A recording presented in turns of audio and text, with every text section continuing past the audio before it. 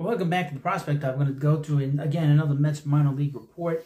And really the big player of the week was Mets prospect Drew Gilbert. He just went on a home run tear this week. And he might be putting himself on the radar of getting a call-up in another week. We'll see.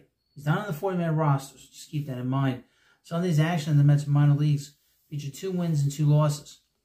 Wins occurred in Double-A and Low-A, this is from Mesmerized, with the Binghamton Rowan Ponies and St. Lucie Mets prevailing. Meanwhile, the Triple-A and High-A teams, the Syracuse Mets and Brooklyn Cyclones, both gave up double-digit runs and a pair of losses. One of the day's highlights was a grand slam for St. Lucie off the bat of A.J. Yoon, who has gone from St. Lucie and he got a promotion to the Brooklyn Cyclones, as well as catcher Ronald Hernandez, whose 4-run shot walked off the game in grand slam. In the bottom of the 9th, Drew Gilbert continued his power surge for Syracuse, so getting a 3-run homer, his third in the past week. And Gilbert has pop for the little guy. Triple-A, the Durham Bulls beat the Syracuse Mets 10-6. We're going to talk about Drew Gilbert, by the way, on the Big Baseball Head channel because, like I said, depending on how he does, he might be getting a call-up if they need a guy that's got a little pop off the bat and can run a little bit. Luis Angel Acuna went 2 for 5 with a run scored. Drew Gilbert 1 for 5 with a home run, 3 RBIs. Luke Ritter, another guy to keep an eye on, although he seems to be lagging a little bit. Went 2 for 4. He's got a home run. He's got the most home runs for any minor leaguer. 2 runs, an RBI, 871 OPS. Jackie Bradley Jr. is starting to pick it up now. Went 2 for 4 with a double. 719 OPS. Syracuse Mets lost to the Durham Bulls 10-6 in the series finale. The game was not as close as the score suggested, as Durham led 7-1 in the 6th inning and 10-3 in the 9th. Drew Gilbert had a 3-run homer in the bottom of the 9th to bring the Mets closer. While it didn't help the team win, it was Gilbert's 3rd home run in his past 5 games, as he has looked good after missing an extended period. He missed most of the season. Dom Hamill pitched 4 in the 3rd innings, gave up 3 runs, 5 hits, 3 walks, 4 strikeouts. Alex Young pitched 2/3 of an inning, struck out a batter.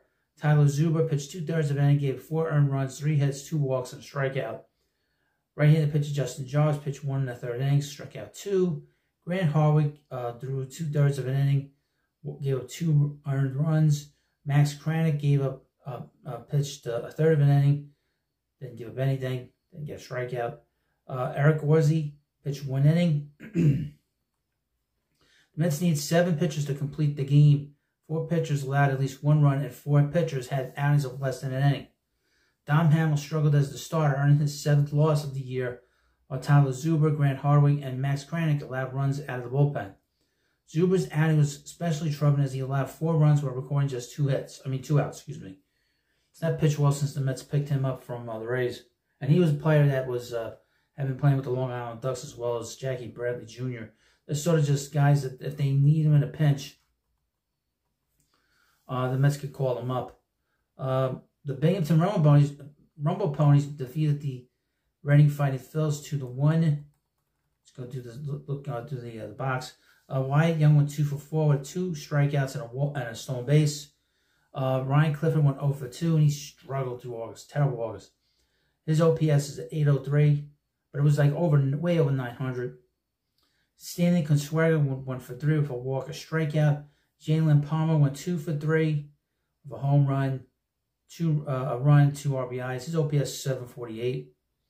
The Binghamton Rowan Ponies, and I would mention about Palmer, he's from Queens. The Rowan Ponies eked out their win over the Reading Fighting Phils 2-1. Jalen Palmer was the offensive hero, driving in both runs on a solo home in the 2nd inning and an RBI single in the bottom of the 10th to walk it off. Nolan McLean pitched 4 2/3 innings, gave up a run, earned walk, hit, 7 strikeouts.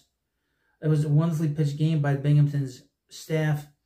Nolan McLean started the game and had a successful outing despite not making it through 5 innings.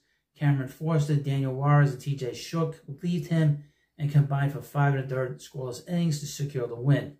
Shook earned the win, tossing 2 perfect innings to end the game. High A, the Brooklyn Cyclones were defeated by the Jersey Shore Blue Claws 11-2. Nick Morabito went 1-for-3. I would expect that Morabito might get promoted to Double-A, I think. The way he's played, with all his stolen bases. I did start in St. Lucie, so he'll be going to 3 leagues, but that wouldn't surprise me. Christopher Suarez went 1-for-4 with a run scored. Kalen Clark went 0-for-4. Omar De Los Santos went 2-for-4. On the pitching side, let's see. Jack Winninger pitched 2 innings, gave up 4 runs, 3 earned, 5 hits, a walk, and no strikeouts. Luis Moreno went 3 innings, gave up a walk, 4 strikeouts. Alan Perdomo struck out 1 in 1 inning. Gregory Lewis, gave up an earned run, 3 hits, no strikeouts, and an inning. Henry, boy, I hope he gets to the majors. Did not pitch well. Pitched 2/3 of an inning, gave 5 earned runs, 4 hits, a walk, and a strike. I hope he gets called up, just so I can hear Keith say his name. That's Keith Hernandez, if you don't know. Like the Syracuse Mets, Brooklyn also needed 7 pitchers to get through the game. Jack Winninger and Henry allowed 9 of the 11 runs to come across in a combined 2 2/3 innings, while Luis Moreno shined with 3 scoreless innings of relief. The Brooklyn pitching staff allowed 11 runs on 16 hits and 5 walks. The St. Lucie Club defeated the Palm Beach Cardinals 8-5. Carson Bench went 1-for-2, and as you know, Carson Bench is from Oklahoma. And he got a walk twice and struck out, scored a run. Yahiro Savas went 1-for-2 with a double. AJ Ewan, like I said, was got promoted to the Cyclones today. Ewing went 3-for-5. He had a walk-off grand slam. Also had a double in the game. 4 RBIs, 2 runs. His OPS was at a 711. The St. Lucie Club had just a terrible year. But he's been one of the shining lights down there, as well as Ronald Hernandez. A lot of injuries. The Mets farm system, particularly the position players, there's so many injuries this year to all these position players that the Mets have in their minor leagues. It has been a very, very difficult year to assess some of the players that the Mets have in their minor leagues. Jet Williams, Drew Gilbert, Jacob Reamer. I mean, the Mets have had tons of injuries. But that's how it is sometimes. You go through. But the Met pitchers have been really good. The pitching lab has really had quite the domino effect on the Mets pitching staff, particularly particularly the Major League staff. They said that Daniel Nunez is one of these guys that was a middling, not even a prospect, and at 27, 28 years old, he's done a great job. But getting close to the end of the season, I would mention, if you've been watching this channel, I've been trying to figure out how to integrate this information to you on the baseball HUD. And I don't know how much longer I can do just Mets stuff on you, just so you know, on a regular basis. I might have other teams, so many other prospects out there. I'd like to expand this channel just a tiny bit to talk about other prospects in Major League Baseball. But we'll see how that goes. And we're getting, like I said, getting close to the end of the season. I still do have to do more scouting reports for you for the Mets 2024 draft. We got about 7 more players to go. But I guess player number 13 in the 13th round for the Mets. Another pitcher. Mets took a lot of pitchers this year in the draft. But let me know what you think about this video. And, of course, I appreciate the time you take to watch. Thanks for watching, and I'll see you later.